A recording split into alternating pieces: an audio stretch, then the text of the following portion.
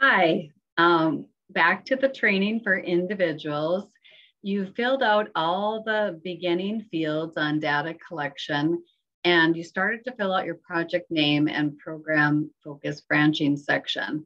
So in this section, I started as an example saying concerts for piano and vocal youth, but really it's a concert for my piano um, and singing, Spanish singing youth. So you might start to adjust that based on what you've written in the next box. Like I said, you click the individual artist area to pop open the next group. And you can always shrink and grow each of the sections by clicking the gray bar, and that moves it in and out so you can see different sections.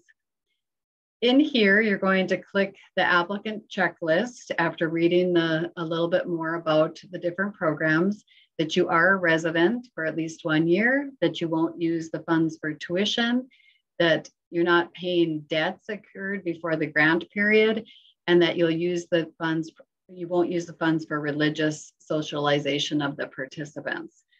Then you put in your artistic discipline here. You can just say the word music in my case, or you can say piano and vocals. And then you're going to write a much longer proposal description about what really will occur within your, specifically what you're wanting to use the funding for.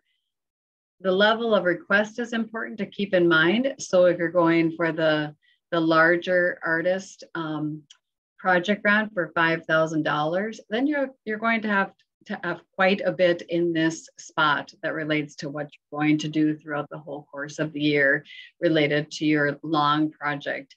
And only artists who somewhat make a living or make their primary living from their arts form are eligible here for $5,000. No hobby artists or artists that are just starting to work in the discipline and the medium that they're hoping to receive funding. So you'll write your narrative into that box, which should complement your budget area. So in the budget box, you'll put in a basic budget or upload a file. We like to encourage you to use the budget box if at all possible.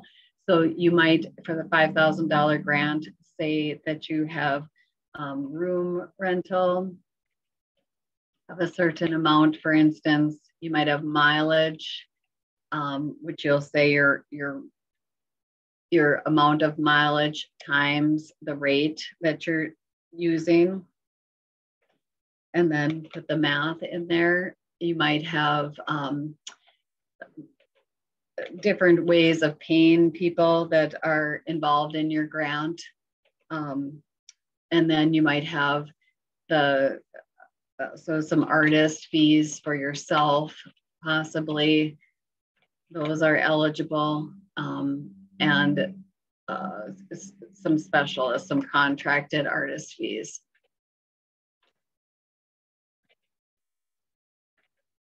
So those might be involved in like a videographer, for instance, or someone who's recording, someone who's playing the piano for your activity. There might be an editor involved in a writing activity. There's lots and lots of examples of eligible expenses. You might have some equipment that you're hoping to purchase. So that equipment should be specified. So let's say that your equipment is a kiln that you're hoping to order. Then you'll have researched that amount with 2 quotes if it's a more expensive item, over $250 per item. And you'll have an amount of money here that relates to that quote that's attached that you're hoping to have that be the one that you're going to actually order with the grant, as an example. If you have extra money that you're going to need exceeding the grant, you can say that you're going to use your own funds. So you can put your own funds in here, or if you have another way of raising money, you might say that tickets will be ticket revenue, or a donation.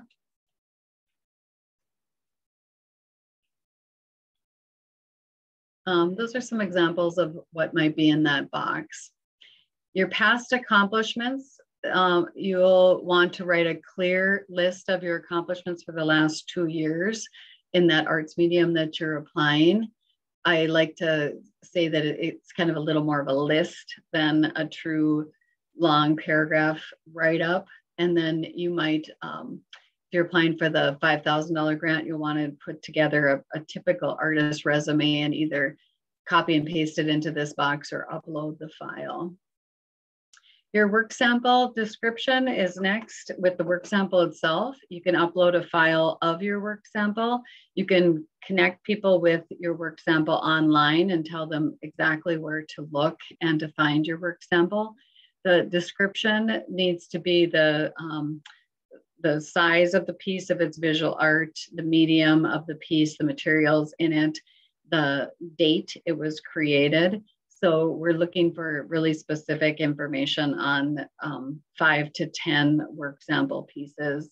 The definition of what to put for a work sample is in the guidelines. Letter of recommendation is for the $5,000 grant. You can upload a file or have them send that to our office. A lot of times the letters of recommendation just come directly into my inbox, and it gives an example of how to do that here. In-kind and people projections, you'll have some volunteer time that you maybe put towards your project that isn't being paid by the grant.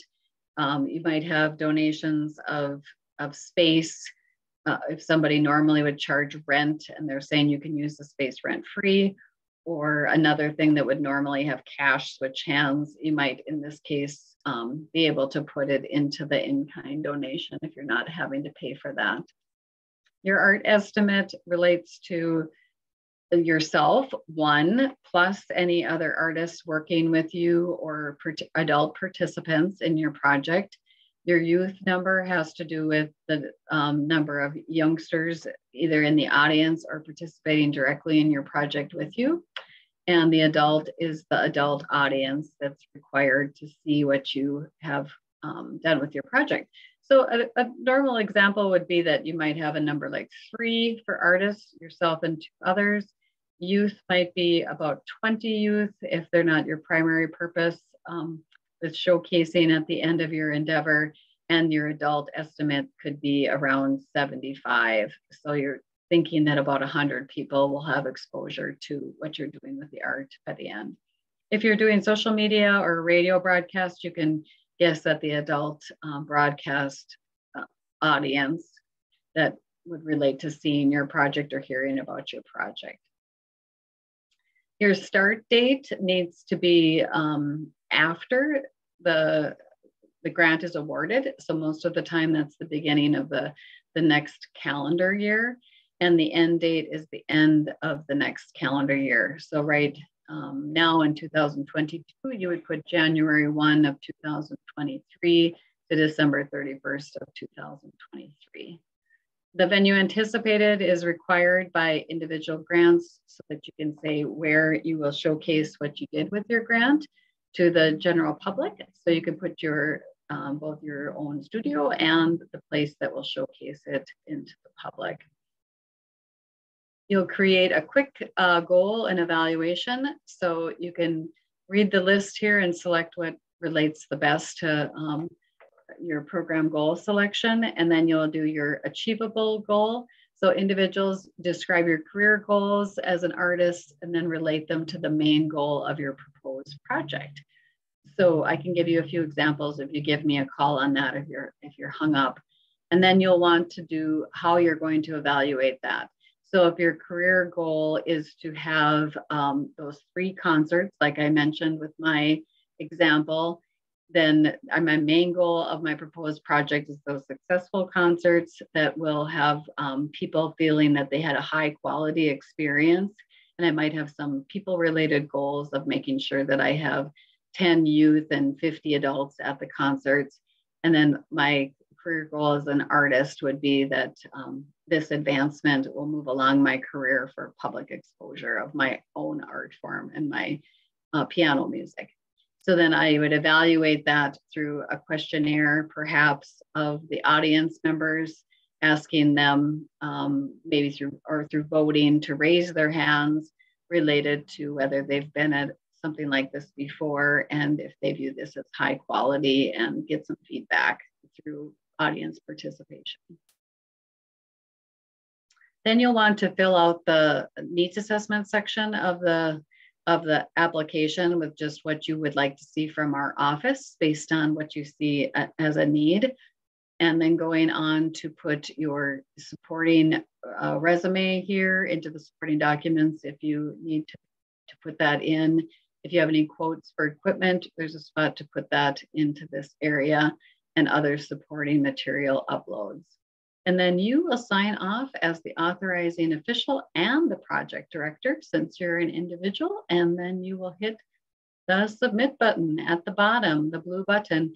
And if you hit the submit button and there's items that you haven't finished, they will pop up. I'll show you in red that all of these items I didn't do as I went through the grant application. So you need to go back through by scrolling up and finding those red boxed areas and making sure that you put in that information before you're able to actually submit the grant. So I hope that was helpful, and that you'll be able to move forward with your application. Please give us a call or email if you have more questions, which I'm sure you will.